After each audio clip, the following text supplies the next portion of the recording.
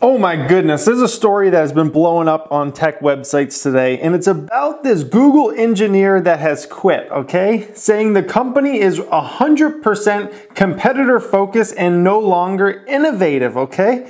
This story just cracks me up, guys. So Steve Yegi, who worked at Google for nearly 13 years, says the company has become 100% competitor focused and unable to innovate. He cites recent product launches such as a smart speaker, its chat app called Allo, and its instant apps as copying Amazon, WhatsApp, and WeChat respectively, okay? He also criticized the company back in 2011 for basically the Google Plus system, right? Google has become 100% competitor focused rather than customer focused, he writes. They've made a weak attempt to pivot from this with their new internal slogan, focus on the user and all else will follow, but unfortunately it's just lip service, okay? This is what he's complaining about. So this story absolutely cracks me up, guys. This story absolutely cracks me up. So he's basically saying that Google is so focused on what the competitors are doing and all those kind of things that it's not an innovative company anymore. And my question to this guy is, when has Google ever been innovative, really, okay? So back in, what was it, 1998 or somewhere around there, Google was formed, the search engine, okay? This was their most innovative thing they ever did, and this is what still drives the business this day. So let's think about what other kind of businesses. Google has more than just a search engine, right? They have a lot of different businesses around it. Let's think about some of the other biggest businesses Google has, right? Well, there's one you're watching this on right now, which is YouTube. That's their second biggest business, okay? YouTube. Who came up with YouTube? Not Google. Google bought YouTube over a year after it had already been created and whatnot. So all Google did with YouTube was just kind of expand things, just try some different things out. They just came out with some new features as the years went on and whatnot and helped grow the platform and monetize it and those kind of things, right? So YouTube, they didn't come up with that. Let's think about another one of its huge businesses, right? What's it called? Android, okay? Android is a massive business. Google must have created this, right? They must have made that. No, they didn't. They didn't make Android either. They bought Android. They acquired Android and they just built upon that, okay? So once again, Google didn't innovate. You can say, well, they got the Google Cloud, which has become a big business now. Big whoopee, everybody's got a cloud service, right? Amazon, Microsoft, like anybody, Dropbox, everybody's got a cloud service, right? They surely weren't the first ones to come up with a cloud service. So when you look at all their biggest categories and then you think about the hardware products, the phone, and they're the first smartphone maker, no, they're like 10 years late to the game, right? Speakers, all this type of stuff, right?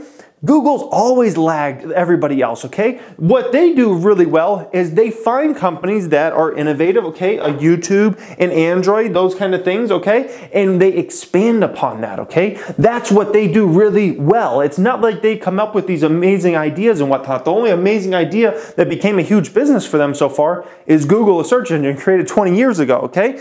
But this is not just a Google thing, okay? This is a lot bigger than just, oh, it's Google. They haven't been innovative and whatnot. There's a lot of companies that are in this position, right? A lot of huge tech companies. We think about, Facebook, okay? Facebook has a lot of big businesses, right? Facebook has a lot of big businesses. They have, okay, their first thing they came out with, which was Facebook, okay? That was huge. But then you think about what's their next biggest business? Instagram, okay? Did they come up with Instagram? No, they didn't. They bought Instagram, guys. Okay? What about WhatsApp? WhatsApp's their next biggest business, okay? That's just a monster service. Did they create WhatsApp? No, they bought WhatsApp, guys. They bought WhatsApp, okay? You think about Oculus, okay? Oculus, did they come up with Oculus? No, another thing, they bought Facebook. What do? They buy. And then you think about Facebook, what did they do? One of the biggest threats was Snapchat, right? And they go ahead and they take, Snapchat stories and start integrating it in Facebook and Instagram, so they copied their main competitor.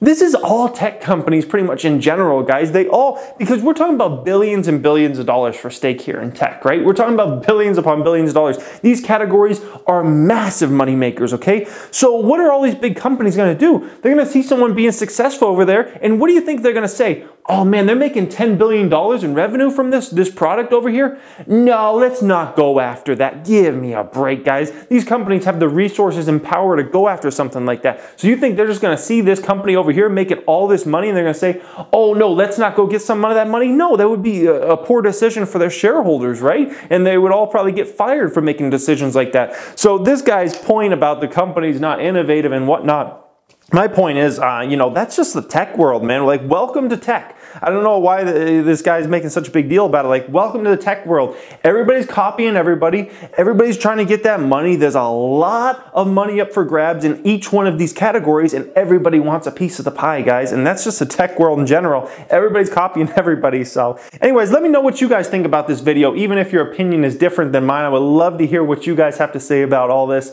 little hysteria that this guy's kind of brought up today. And this little article just made it public all over the place as far as these tech websites and whatnot. So anyways, thank you for watching as always, guys, and have a great day.